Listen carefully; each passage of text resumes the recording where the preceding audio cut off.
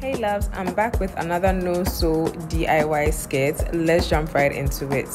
Starting off wearing shapewear, of course, and I'm using this scuba or neoprene fabric, and I'm going to bring it together using a safety pin. I will go through both layers. So what I'm going to do is I'm going to pin that side that I'm showing. I've actually done something like this before, but in a dress, and I just decided to recreate it in a skirt. So take my safety pin, go through both layers of the fabric, and I'm going to work my way all the way down. It's so simple, and this is the final look. Went ahead to style it. This is with a shirt, with a vest, and also with a corset.